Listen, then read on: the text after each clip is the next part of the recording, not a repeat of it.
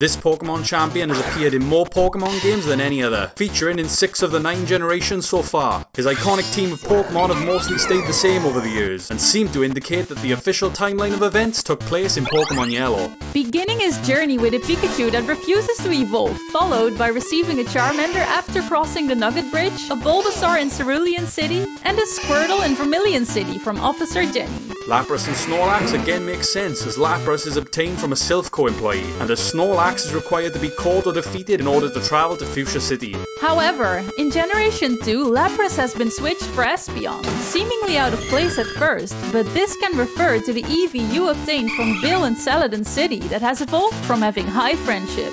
The only mainline games that don't follow this logic are the Let's Go titles, where Charizard and Blastoise have been replaced by Machamp and Arcanine. But what are your theories as to why these Pokemon were chosen?